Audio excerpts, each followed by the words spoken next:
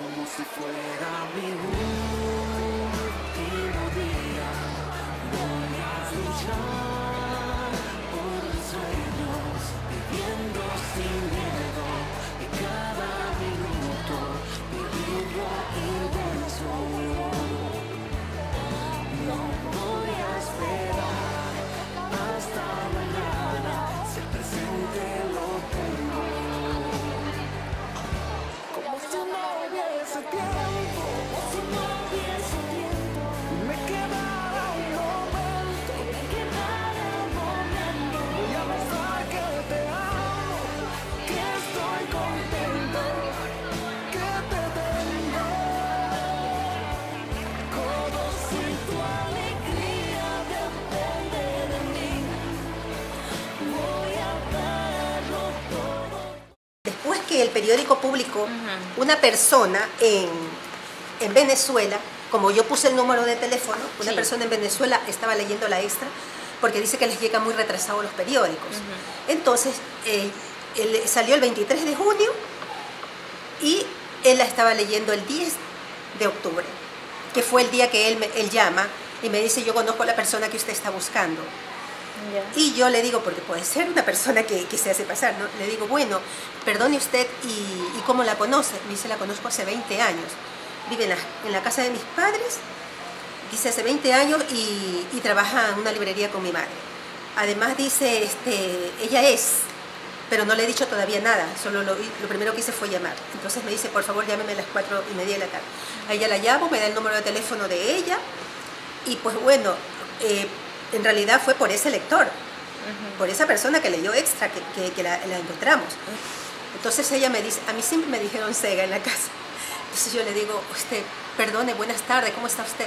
Sí, me dice: ¿quién habla? Yo le digo: bueno, soy una persona que quería saber cómo estaba usted, si está bien de salud, todas esas cosas, ¿no? Entonces ella me dice: sí, estoy bien de salud, pero ¿quién es usted? ¿Pero es que es alguna amiga mía? Sí, le digo, ¿usted me conoce? Me dice: yo la conozco, claro, me conoce muy bien, le digo. ¿Y usted sabe quién soy yo? Me dice ella. Yo le digo: claro, yo sí sé quién es usted, se llama Mariana Olives. Usted, sí, pero dígame quién es usted, por favor, no me ponga nerviosa. Yo le digo: ¿usted conoce la Sega? Claro, sí, me dice, ella es mi prima, es mi comadre, la madrina de mi hija. Yo soy la madrina de su hija. Entonces yo le digo, ya con eso yo sí dije, es ella. No podía decir que es otra persona. Entonces ahí me dice: y dígame, ¿y qué? ¿Por qué usted me pregunta por la Sega? Me dice: ¿dónde está ella? ¿Está enferma? Yo le digo: ella está en Venezuela. Me dice. Cuando ella me dijo Venezuela, yo corroboré con lo que el señor me dijo, estoy llamando de Caracas. Entonces, bueno, ya dije, ella me dijo Venezuela. Yo le digo: no, yo soy la Sega. O sea, le dije así porque en realidad esa palabra ella la iba a conocer. Entonces yo le dije: yo soy la Sega. No, me dijo, o sea, pegó un grito, usted no tiene idea. Y inmediatamente comenzó a llorar y me dice: comadre, dígame, ¿dónde está usted? ¿Está en Venezuela? Le dije: no, estoy en el Ecuador, la estoy llamando de Ecuador. ¿Y cómo me encontró? Le digo: eso no importa. Después, algún día que nos veamos, yo le voy a contar todas las cosas que hice y cómo llegué a usted. Y voy a hacer de este día el mejor que pueda vivir, como si fuera mi última chance para mirarte de nuevo. En el momento el más importante de tu recuerdo.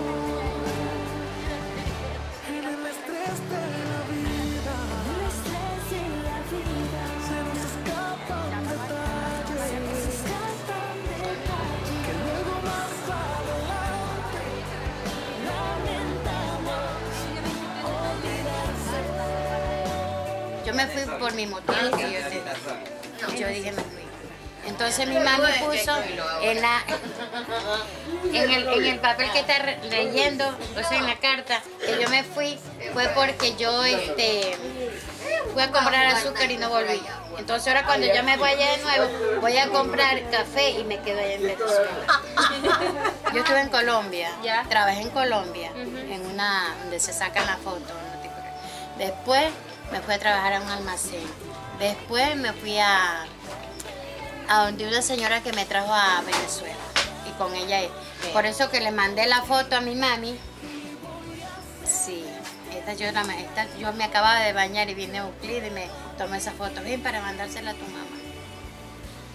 Yo quería volver, quería ver a mi familia, a mi hermano, a mi mami principalmente, a mi hija, que yo no le vi, no le hice cumpleaños, los 15 años.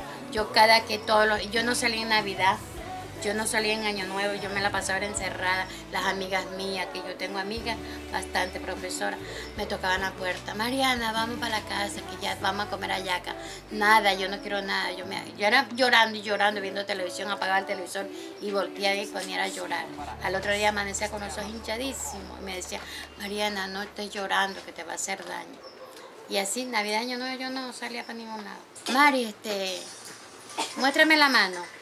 Y yo le digo, ¿cuál? ¿La de izquierda o la de derecha? Me dice, cualquiera, pero ponte la mano aquí. Y yo me la puse.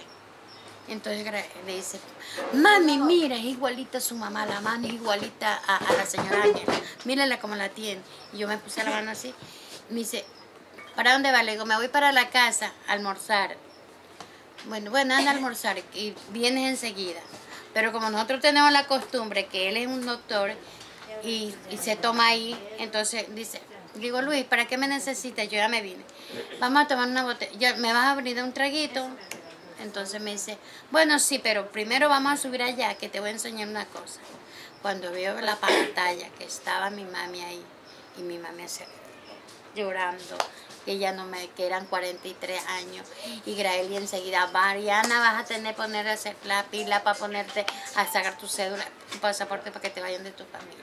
Te vas y te vas. Pues bueno, y ahora, en realidad, gracias a ustedes, gracias al diario Extra, es que la hemos venido a encontrar.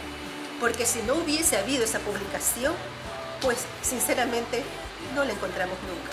Y de verdad que gracias a ustedes. Familia y amor, y voy a hacer de este día el mejor que pueda vivir. Y voy a hacer de este día el mejor.